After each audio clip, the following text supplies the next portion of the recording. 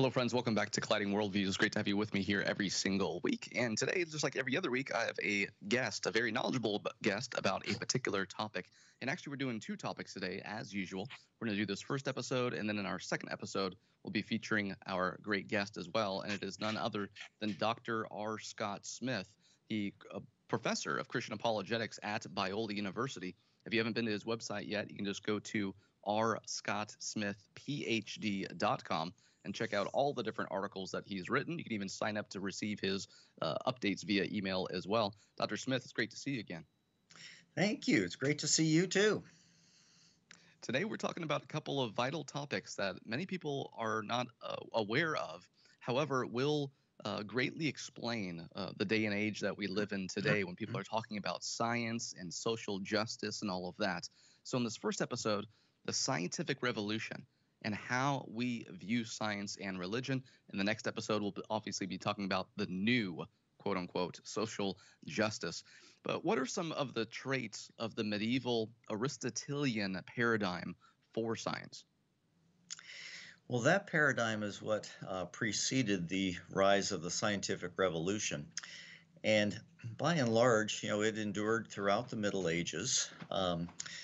On that kind of view, science was more metaphysically and theologically based, and it was done more in principle, a priori, rather than the emphasis put today upon going out and conducting empirical, kinds of observations.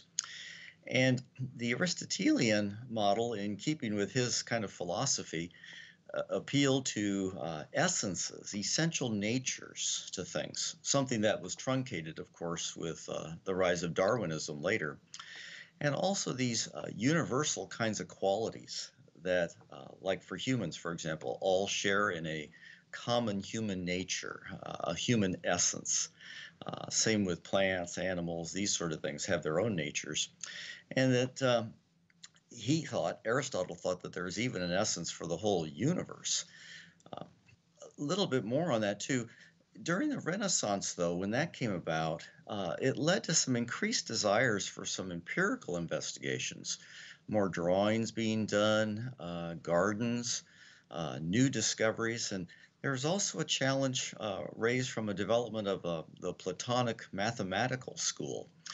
So there were challenges, cracks, starting to appear rather, in the Aristotelian paradigm. And there were even some discoveries being made of new species that Aristotle knew nothing about. So there was a growing interest in much more empirical kinds of observations that took place. Now, if people haven't read any of this, so this is new information to them, which I'm sure it could be. Again, Dr. Smith is a professor at Biola, so if you don't have a master's degree in apologetics or haven't even read a book on apologetics, it would be good to get some, and you will get more of this, obviously a lot more than we can give in a 28.5-minute episode. Dr. Smith has multiple books he's written as well, so you can get more of that. But Dr. Smith, who are some of the key players in the scientific revolution, and what were some key shifts that they made? Well, one of the shifts came about in approximately the 1300s with a Franciscan friar named William of Ockham. And instead of these universal kinds of qualities like Aristotle thought, like all humans share in a literal common human nature, he rejected that kind of idea, that there were these universal qualities. Ockham instead embraced a view that's called nominalism. That is, if we say something's nominal, it means it's in name only. And so we may call, each human, we say, well, they're all humans. But literally, there's, in each case, a particular human and another particular human and a particular human with literally nothing in common, that they all share in. Just individual qualities, in his view. And another thing with this is that he thought, all these qualities have to be located in space and time. Now, if you think that's the case, you're going to tend to think that, those sort of things are going to be empirically observable and probably not immaterial. So there's an impetus that comes from this shift that gets us to want to start focusing on what is material, and available to the five senses. And when we're looking at this topic and we are studying history and how these different philosophers talked about these things, it's important for people to know that many times if you go to a secular university and you study philosophy, you don't actually study philosophy, you study philosophers. And that's why it's so much better to study philosophy at a Christian seminary or Bible college, because you're going to study metaphysics, ontology, the Yes. study of Yes. being, etc. And very important to get this information, especially if you are a Christian, because then you can talk about the philosophy, the handmaiden to theology that undergirds it. Many times, bad philosophy leads to bad theology, and good philosophy leads to good theology. So, very good to be aware of this kind of stuff. How did evangelicals in the U.S. tend to respond to these new scientific views? Well, very interesting ways. Let me lay a little more groundwork before we, get to that, though. That'll help explain a little bit more of that kind of mindset, because evangelicals here were deeply influenced by the prestige that came out of the revolution for science. But here's some more reasons how that happened. After Occam, and this is early 1500s and 1600s, there was a shift going on, to the same empirical kind of approach to things. And two philosophers, Pierre Gassendi, an Italian philosopher, and then Thomas Hobbes, a British one, they helped revive an older Greek view called atomism. It was from a guy named Democritus. And the idea here is that the material world is basically made up of atoms in the void. Atoms are what are ultimate, the ultimate constituents of reality. There are no universal qualities, on that, kind of view. And the scientists then in the early modern period picked up on more of this, and they started to wed this idea of atomism together with what was called a mechanical philosophy. That is, they thought of the universe and the rest of creation as like a large-scale machines. Put together, you could call it a mechanical atomism. And there are some key examples in the field of science, with this. Galileo, Francis Bacon, Robert Boyle, as well. But they held a key difference from the old Greek view from Democritus. And they because of the influence of Christianity in Europe, it wasn't like they were all prepared to just say, well, let's get rid of any sort of theological ideas and of immaterial sorts of realities. But they had to find a way to synthesize them, and the way they did it was this. They thought that this mechanical atomism applied only to the material realm, not the spiritual. So things like the mind or soul or angels or God. And so you got this bifurcation in the view of what's real, even as early as the mid to late 1500s. So what they thought is that things of matter, what's material, have what's called our primary qualities. Things like size or shape or quantity or location. That forced them to make another distinction and says, well, there are things we'll call secondary qualities like colors or tastes or maybe smells. They weren't thought to be properties of matter. So they figured that they're either subjective, just in the mind, of someone who's observing these things, or maybe these are just names we use, for things.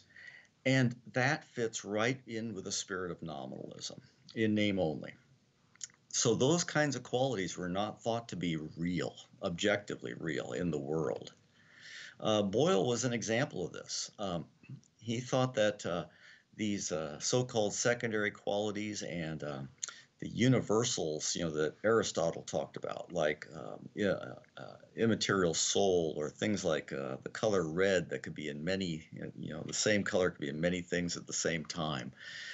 They just didn't make sense to him. They were unintelligible due to how he conceived what was real in the material world. And this pushes us more and more to a nominalist kind of view. And one of the things that just I think is a key takeaway from all this is to just observe already here how much the philosophical views are driving these views of science and their views of what science says is real, rather than going out and making empirical observations. It's a philosophy that's driving much of this. Bacon, comes along, and he rejected a couple of Aristotle's kinds of causes. One of them is that we have a certain kind of form or essence to us that wants to realize a certain kind of goal, to become a mature human being, for example. Um, and he said that instead, well, he did that because that is a soulish kind of quality. My goal in life would be to become a mature human being because that's the kind of thing I am. Well, he rejected that and said instead focused on the nature of the matter making up something like a living being, like a human, and just simply uh, the efficient causes, one state of matter causing another state, and another physical state, and that's where he focused. So his focus is on experimental, kinds of empirical observations, and he too, was a nominalist, in all this. Dr. So Smith, real quick, even though many people are not aware of these terms and they're not familiar with these names who you're talking about, yeah. bits and pieces of this are held subjectively by a lot of people today, especially when you're talking with non-Christians, correct? Oh, absolutely. The idea is even if you couldn't, name, particular individuals or all the particular moves made along the way, yes, I think the overall pattern has become deeply entrenched, in people's minds. Uh, Everything's material. There are no essences to things. Science, we'll see, gives us the corner of the market on knowledge, through empirical observation, all rooted in what they think is real. Mm. And these are the shifts. One of the interesting things to me with all this, it says, is science doesn't have to be done this way, but it's the way the philosophy helped develop in conjunction with the rise of modern science that has led us to our mindsets today, about science being the be all and end all of, or largely so, of giving us knowledge. And that's exactly why evangelicals need to be sure that they are, at least a little bit, studying philosophy by Christian philosophers, studying science. Don't be afraid of it. Don't avoid it, thinking that it completely contradicts Scripture and contradicts what is real in this world. It actually undergirds it. And you can, again, use philosophy to back up our Christian apologetics and to undergird our theology and so on. So I want to encourage people to look into this more. Hopefully, this episode is just whetting your appetite to get more. So that's well said. You asked a while ago how these mindsets affected Christians, in the United States in particular, and not just there, but some of these key attitudes and mindsets in this country. Francis Bacon's kind of methodology, a scientific methodology, an inductive kind of one made by empirical observations. This was just strongly revered here in the U.S., broadly speaking, and Christians picked up on it. They thought that his methodology should be applied to all disciplines, and that included theology and biblical studies. Theology was to be done as a science, which puts a focus, in light of the context here, immediately on what we can observe empirically, with our senses. That has an unfortunate connotation because you're going to focus on, again, what's empirically observable, like the written text of Scripture, but subtly it starts to distance us from really taking seriously the reality of the immaterial aspects about reality of which Scripture speaks. There were some replies made to Bacon in this country, an appeal to what was called common sense realism, Thomas Reed founded that. That had a real strong emphasis upon our reason's abilities to know universal truths as they really are, and our faculties are good enough to know objective truths and be objective in how we go about knowing those things, neutral, in that. But there's, even though I agree that we can use reason to know, lots of things, there is still an overemphasis here, I think. There's too much confidence in human reason's abilities in this mindset. And that reflects the times. This is in the heyday of the Enlightenment, when there was huge confidence, placed on human abilities. So this common sense realism was widely embraced by evangelicals here. And as George Marsden, in his book called Fundamentalism in American Culture, he wrote that the careful observation and classification of facts, that's the end of the quote, could be discerned by our objective common sense. And it was applied as a general methodology to reliably and clearly know facts of the matter. So this confidence in our reason's abilities, to simply, know what the truth is. Part of the result, though, from that, came, with there was a mindset that developed amongst evangelicals here is like, well, if we can just clearly recognize, what the truth is, and from Scripture, then there's no big need for us to try to figure out how to integrate Christianity with the various disciplines, like science, for example.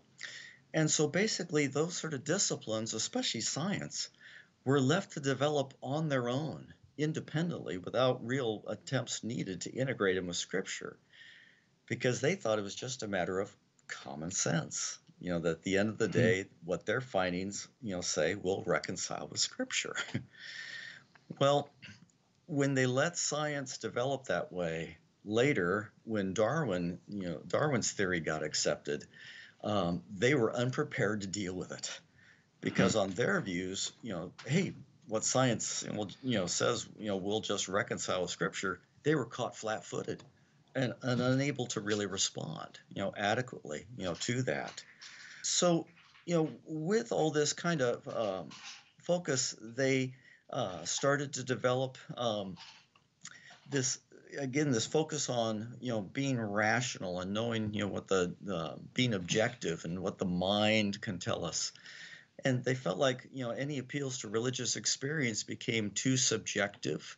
So that's where you see some rise of movements of liberal Christianity, which appeal to experience as its foundation rather than the Scriptures.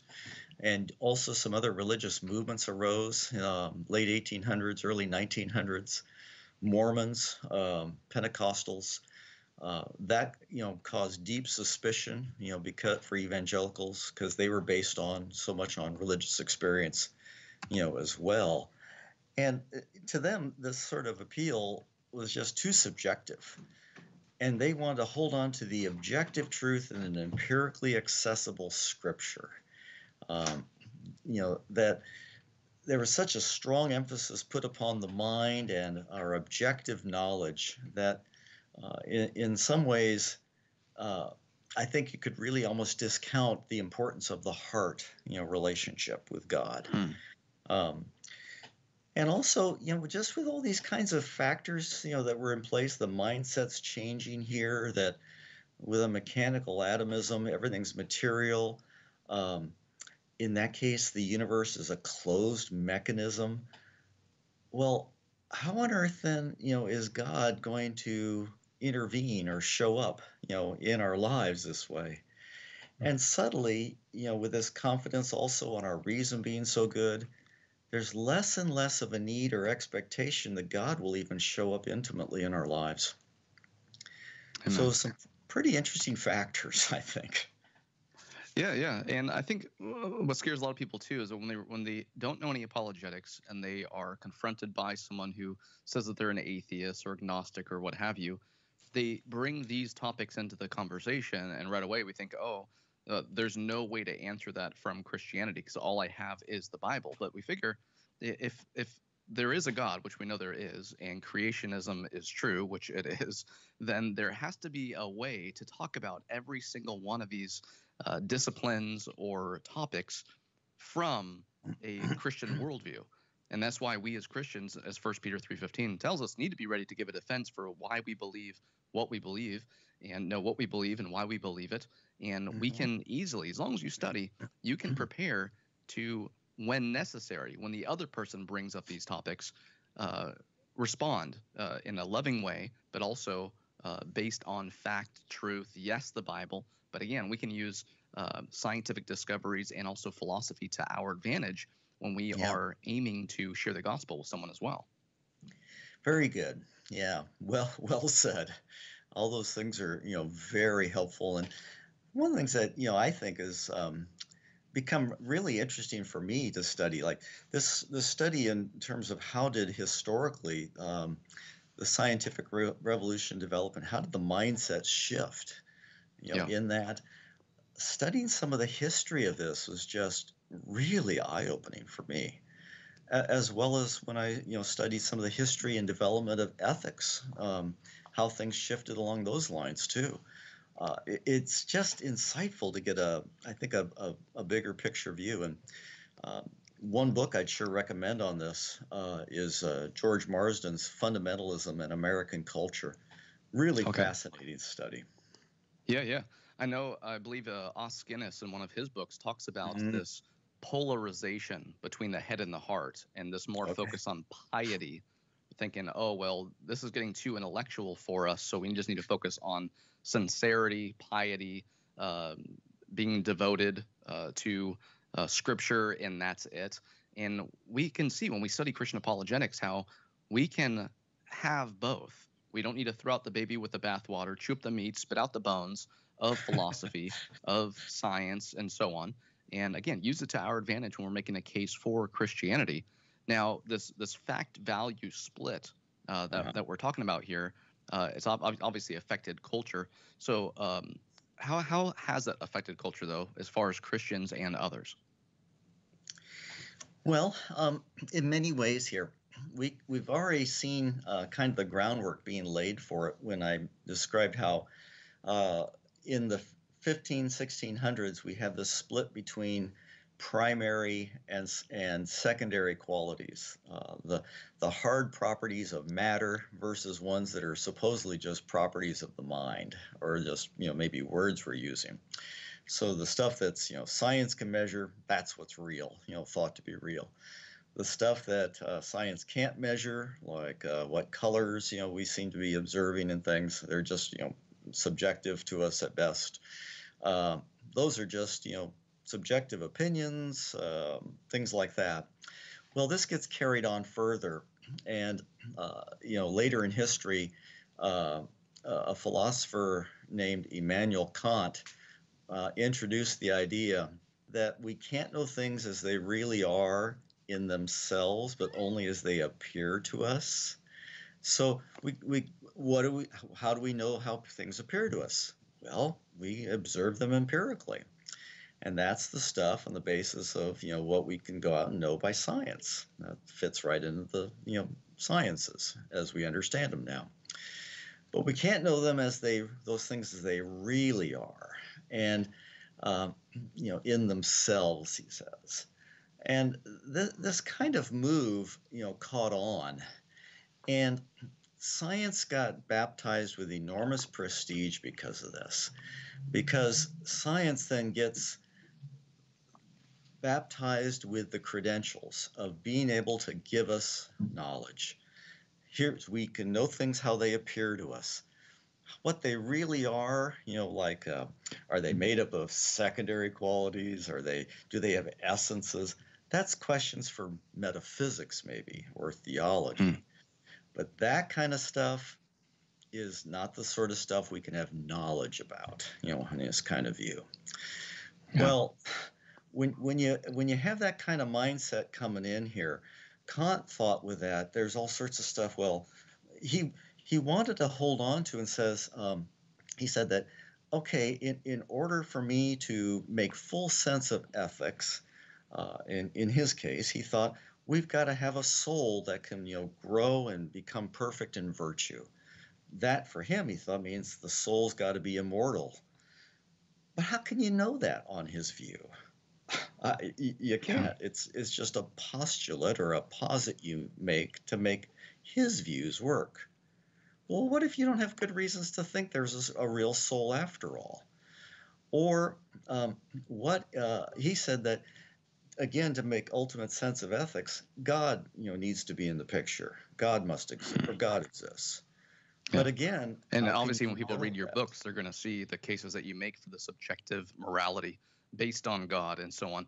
Dr. Smith, we only have a couple of minutes left. I know this has definitely whetted the appetite of people who want to now dive deeper into these subjects, but please give a quick assessment on this and closing statement. Something, I think to think about with this is the whole nominalist idea, that's running throughout this whole development of science and has led us to this point. It's a bit an assumption here, and the naturalistic, Darwinistic, kind of views of today trade upon this. There are no essences to things. Everything is just particular. Well, you might say, when we think of something as particular, a particular what? Well, let's say a particular human, like me or you, Tony. But in that case, it seems like we have a particular and then a particular quality, a particular human here. And with that, it's like we have a quality, the human, but then particular, like I'm human 1, let's say, you're human 2, and one's listening could be human 3, 4, 5, 6.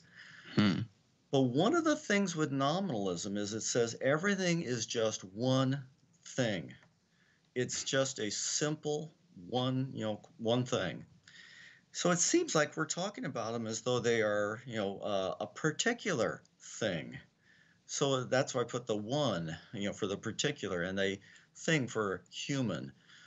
Well, that seems to have a problem with it, because now it seems like we're treating each of us as two kinds of things put together, like a one for a particular or particularizer, and then the thing, the human.